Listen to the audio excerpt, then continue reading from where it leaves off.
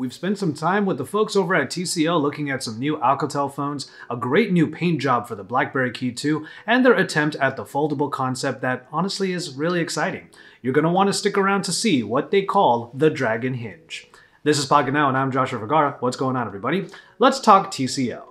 As is usually the case for Alcatel every year, they have a bunch of different devices being announced all at once. Over the years, Alcatel has done a great job of bringing their higher-end experiences to the lower-tier price points. Starting off with the most affordable is the Alcatel One S, an Android Pie-toting, dual-lens shooting, full-view HD Plus display smartphone. That screen comes in at 5.5 inches with 2.5D glass and has a nice textured metal backing. Those lenses on the rear include a 2-megapixel depth sensor that helps with good bokeh in portrait shots. The One S also sports an octa-core processor that is being developed by a company called Spreadtrum and features 3GB of RAM and 32GB of storage, expandable with SD cards. What raised my eyebrows about this phone is the price, €109, even though availability outside of this region has yet to be determined.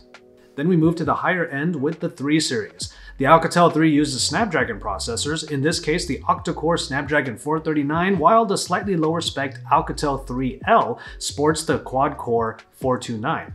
With the teardrop notch, the 3 manages to pack in 88% screen-to-body ratio and what they call the super full-view display at 1560 by 720 resolution. The higher-end Alcatel 3 will have 4GB of RAM and 64GB of onboard storage. Also, bear in mind that some versions do have a fingerprint reader while others omit it from that textured backing. And finally, the rear cameras are 13 and 5 megapixels respectively, with the 5 megapixel sensor helping with depth in those bokeh shots. All of these Alcatel phones will be upgradable to Pi shortly after the launch. And from there we move to a simple but significant shift for the BlackBerry KEY2. This limited edition red version adds a splash of really vivid red on the metal chassis, giving it a really eye-catching flare. Now, while I would have preferred BlackBerry go all in on the red coloring, I do understand that the black leather-like backing is their signature.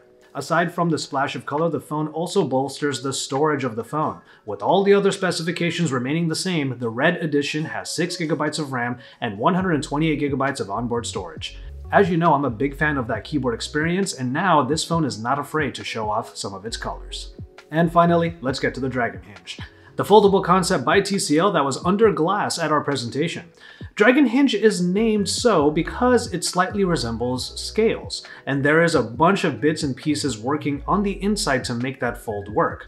But what makes this concept so exciting is how TCL has applied it to so many potential use cases. There are side-to-side folds like we've seen in a couple of other concepts already, along with a vertical fold that could bring back the clamshells of old. And then a large concept drawing showed more applications of the same design in products that we definitely want to see in the future. One in particular that I personally have always said when it comes to smartwatches is that they should be slap bands. You know, those wristbands that just slap on like this? Well, this is something that DragonHinge could actually provide in the smart wearable category. Obviously, there would be a flexible screen on them, and that would just make wearables that much easier to use and honestly more fun.